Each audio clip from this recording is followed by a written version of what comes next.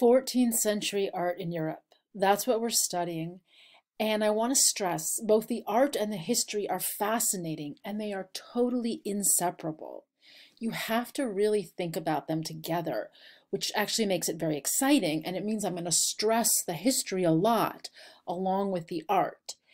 And you see that in the way the textbook authors have chosen to open this chapter, because they start right away with information about history. In 1338, the Nine, a council of merchants and bankers that govern Siena as an oligarchy, commissioned frescoes from the renowned Sienese painter Ambrogio Lorenzetti for 3 walls in the chamber of the Palazzo Pubblico, where they met to conduct city business.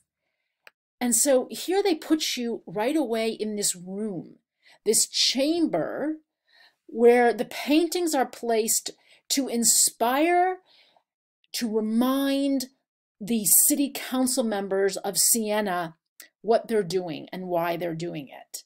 So these paintings are meant to really inspire good government in a city that is run by a council. It's like the City Hall of Pleasant Hill or Oakland or San Francisco, much more than it's like the Palace of Louis IX or like the Monastery of Cluny. It's a public civic institution. So the video is really important for helping you understand this institution, how it runs the city of Siena, and what life was like in Siena. It will also take you in closer to these marvelous murals that are so revelatory. And they're really hard to see in the textbook because they're enormous. Look at the size of those doors. Look at the size of this chamber. So these doors are about 15 feet high. These walls somewhere probably 35 feet high. This is a big room. And so it's very hard to photograph them, but the video does a beautiful job of looking in closely and panning across the panoramic view.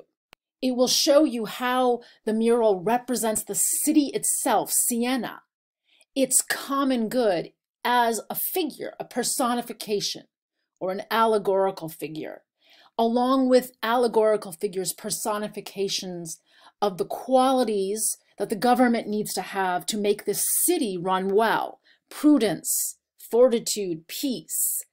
And if you look below peace, you can see there are portraits of the 9 members of the city council, all men, no women included in this. And certainly, as you've learned from the textbook, these men are wealthy, bankers and merchants. In the painting by Lorenzetti, you see a guy herding sheep. He doesn't get a chance to be in the city council. This is not equality. It's not classlessness, but it is different than the system that we've been looking at in the medieval world so far. And this movie will also help you see more closely the warning that was put into the mural of what will destroy the common good of the city, which is tyranny, shown here as a kind of devil figure with horns, his foot on a goat, with all sorts of destructive, maladaptive qualities, vainglory, greed. Unfortunately, this mural is quite damaged. A great deal of the paint is chipped off, so it's hard to see these sections. But here's Justice. She's been bound in a kind of a straitjacket. She's been kidnapped and held captive.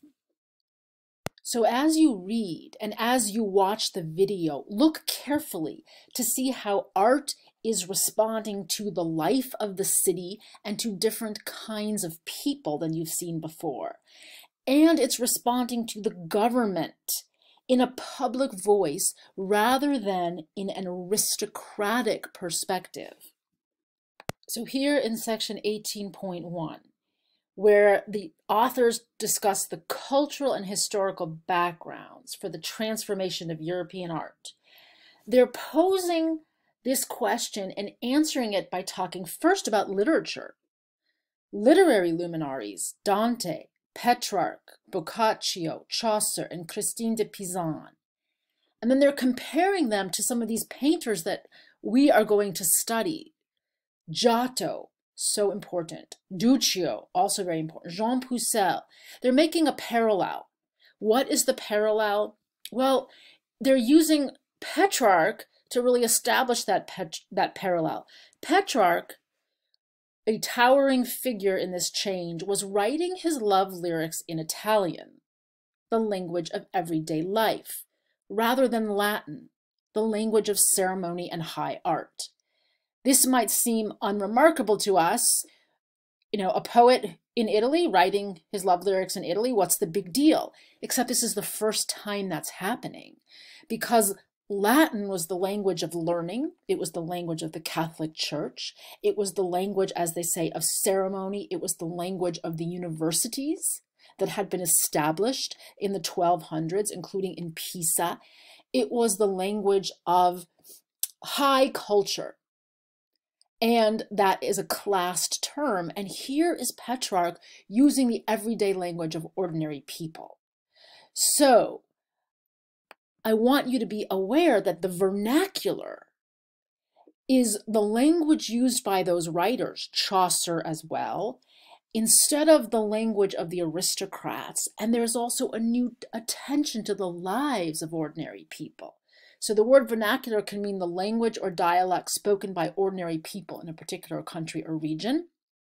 And it also refers to architecture that is domestic and functional. Our ordinary architecture, the apartments we live in, our houses, instead of grand civic architecture, instead of great cathedrals. And Lorenzetti's painting shows you vernacular architecture as the site of everyday experience, everyday interactions. So these arched doorways are the open air markets where people are buying and selling, bringing the sheep, purchasing items.